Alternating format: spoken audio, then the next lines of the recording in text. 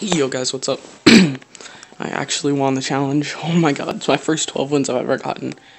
Makes me so excited. I get refunded one of the 100s because I spent about 600 gems trying to complete this challenge. But you guys still have 2 days left, so let me open this real quick. See what we get. Miner. Inferno Dragon. Okay, I'll take it. Level 2 Inferno Dragon. That's pretty good.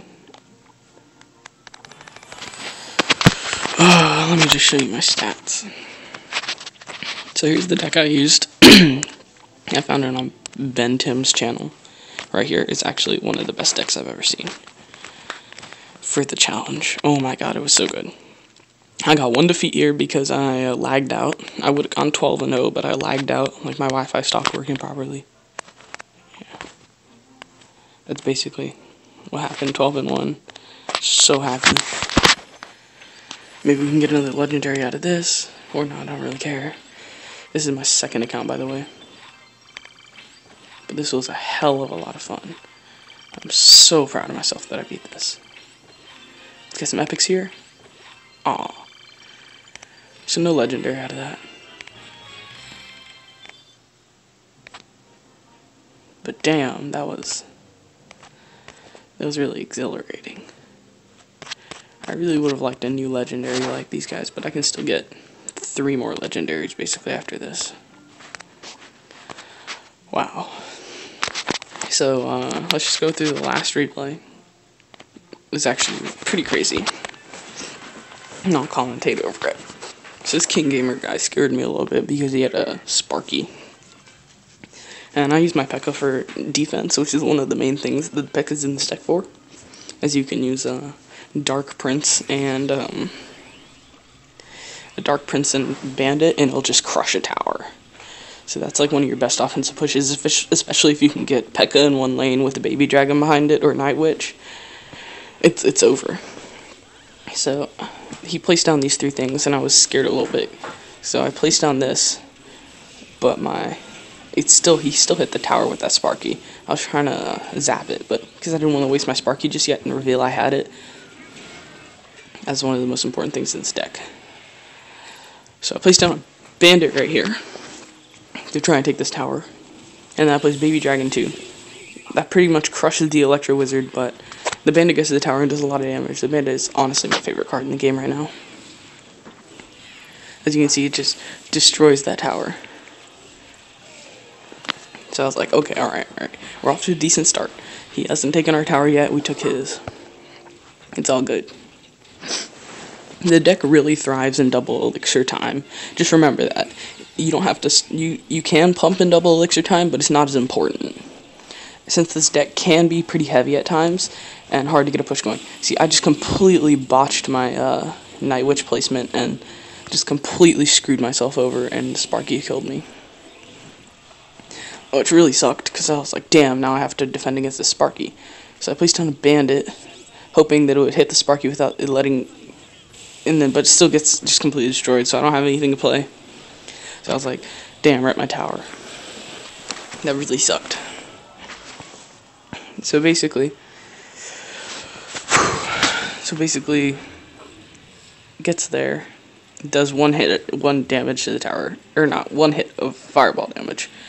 I placed down my P.E.K.K.A. to try to get an offensive 3-star, or 3 crown, and try and, like, I had to keep pushing him because he would have destroyed me, and if I let him get his Sparky down and stuff, I just had to keep pushing.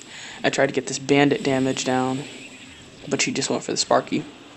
And it's really good for the Hog Rider decks I found, when they do Hog Rider Ice Golem, to place a P.E.K.K.A. down, because usually that's their main push and they don't have anything else. In this deck, in this case he did, he had a P.E.K.K.A. and a Sparky, but it was really heavy.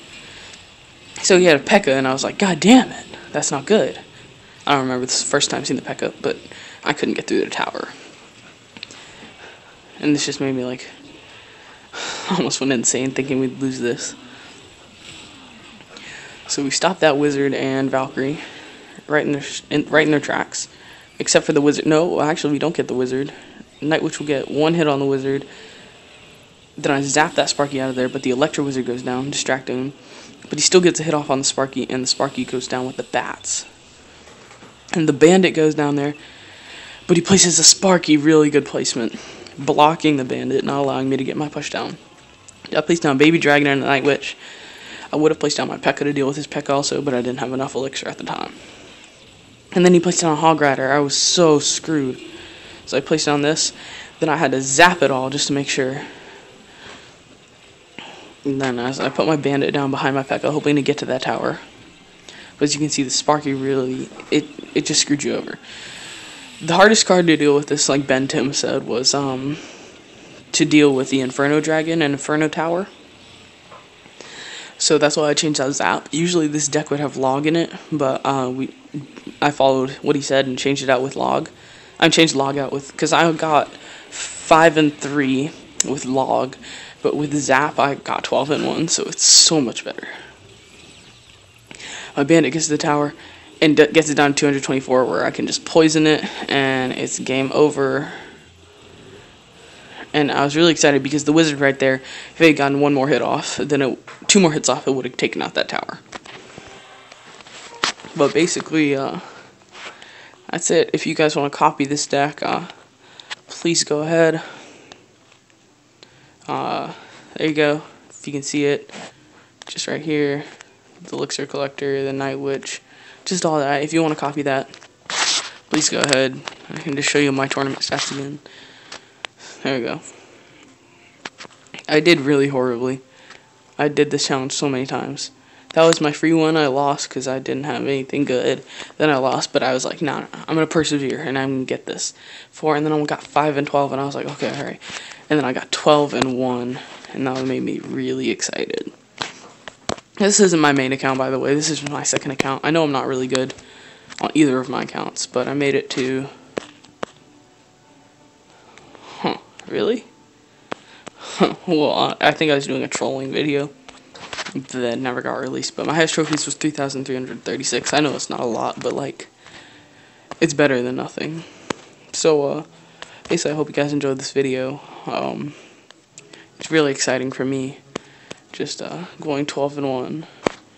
I've never gotten 12 wins in a challenge, so I just want to say thank you to everyone that likes my videos and supports me. Yeah, and I'll see you guys in the next video. Peace out.